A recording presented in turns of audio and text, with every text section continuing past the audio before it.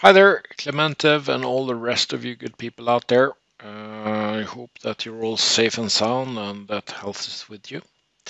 Regarding your question on selecting the right or correct entity kind of from start, especially in a situation like this where you have two bodies on top of each other, or not really on top, but edges that are on top of each other, I should say. So if I hide one of these bodies, the other one will remain, and so we see that they are two separate bodies, meaning that they kind of share the edges around here, or at least those edges are on top of each other. Now, you say that you want to use a function called delete edge, and you want to delete the edges of the blue body to remove that hole. Now, we do not know the downstream purpose for this. There are several ways of doing this. We will go through some of them. So the delete edge we have here, and I think the most common that people would use is the blank option. So I blank the yellow body there, and then I select the edge, and I bring back what I blanked, and I think that's probably the way that most people will go about this. Now, you could do it differently, and that's my suggestion originally.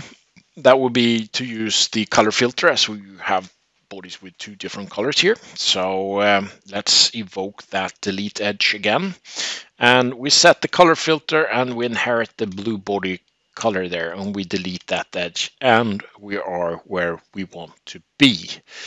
Now, in addition, I should say, and just because you can, depending on if you need to make a robust selection for updates and so on, maybe not for this specific case, there is also a selection program that you could use, for instance. I will just kind of use this as an example. So the selection program is on the selection toolbar up here, and if we evoke the selection program there, it will take me to kind of a logical selection program, and where you kind of program what the system should select. So we say that it's going to select from this body. It's going to select entities that are closest to that point. We say OK to that, and the system will run off and build this program into the part, if you like, the selection. And you can see that, okay, so it kind of didn't select everything here, and that is because the selection is set to single. We will set it to tangent there. And again, we have reached our destination where we want to go. Now, with that said, depending on your downstream application or use, there are other options to do this as well. And you can use, for instance, patch openings, which will, well, it will patch up that hole for you.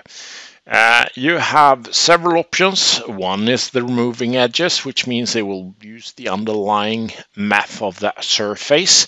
And here is like we determine this specific surface. So the edges we're going to select now is from that surface. So if I select those edges down here, it's going to create me a surface. And if we go down to settings here, we can see if I want this as a single feature, multiple, or if I would like to sew it into the component or into that surface. I have done that there.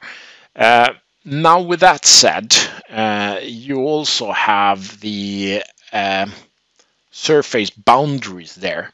Now, if you do not want those surface boundaries, you could just delete the face and use heal, and that will take it to exactly the same result. But the whole point here was to, in one stop shop and one feature, kind of remove that hole, and the patch opening and so is a good option for you here. But it all depends on the downstream application. In addition, I should say, you also have things like you can extract a copy of this, and you can extract it without holes, and that will do the same thing. That means it will not replace the body, but it will be there. Oops, that's actually, I did that without associativity. So if I do that again, it's now going to be an associative extract from the original there, and we can see that there's there's no hole on that, and we can bring back the kind of original slot body there. Without the hole, maybe that doesn't really have any purpose and should go as well. But there are yet further options if you need, but it all depends on the downstream application here. Now, what most people would probably use is the blank unblank or hide unhide, depending on how you would like to describe it. Situation there. Personal, I would probably use the filter and color, as these two bodies have different colors, and that's the way I would go about it. Now, I hope that you all got something out of this. Selection is kind of an important thing here, and there are quite a bit of options depending on what you want to achieve, and also there's plenty of options depending on the downstream kind of inputs for the next application. And with that, I think I will wrap it up and I will call it a day. It's night where I am, so I will wish you a good night, good morning, noon, day, whatever it is in your location. Be safe out there, be good people, and I hope to talk to you soon. Over and out from Fred. Bye for now.